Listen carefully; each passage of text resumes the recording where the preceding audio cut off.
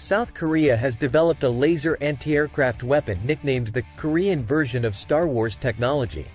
This laser weapon is a drone interception laser cannon and is considered one of the representative weapons that can respond to North Korea's drone attacks.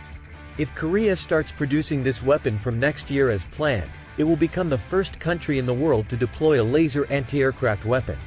According to a Korean government official on the 26th, the Defense Science and Technology Institute, AD, recently conducted an evaluation of the laser anti-aircraft weapon at the Anhyung test site in Taean, Chungcheongnam-do, and passed the combat suitability judgment the day before.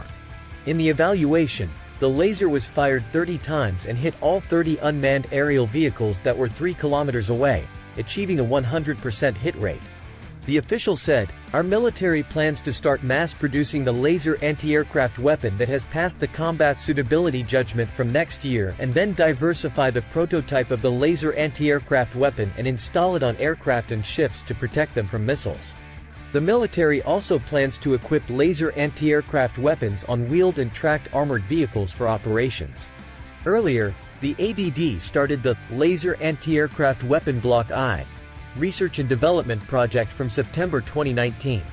In September of the following year, they also conducted a demonstration of a 20 kilowatts output laser beam penetrating a steel plate target 1 kilometer away at the Anhyung test site. The target used in the demonstration was made of the same material as North Korea's Labor missile or unmanned aerial vehicle discovered in Paju in 2014. At the time, the laser anti-aircraft weapon prototype was manufactured by Korea Aerospace Industries. In this test evaluation, the laser anti-aircraft weapon's range has increased to 3 kilometers, and the fact that they hit the unmanned aircraft flying in the sky is significant. The output of the Korean-made laser anti-aircraft weapon is 20 kilowatts, which is 20 times higher than that of a microwave, 1 kilowatt. Depending on the conditions, it usually takes a 20 to 50 kilowatts output to shoot down drones, a 100 kilowatts output to destroy tanks, and a 300 kilowatts output to neutralize cruising missiles. The Korean military plans to develop the Laser Anti-Aircraft Weapon Block II until 2030 to increase the output to 30 kilowatts.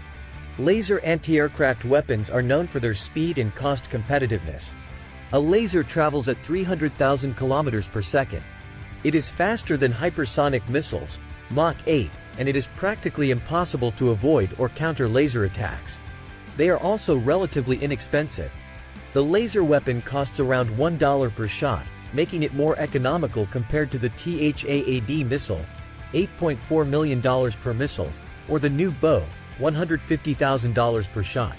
Laser weapons also have higher accuracy, capable of passing through narrow gaps even smaller than the 5.56 mm bullet of an individual rifle.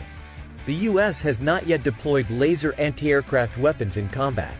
In 2020, the U.S. Navy unveiled its High-Energy Laser Weapon System, LWSD, while the following year, the U.S. Marine Corps developed the Close-In Weapon System, CIWS, for low-altitude air defense, which was demonstrated shooting down small drones.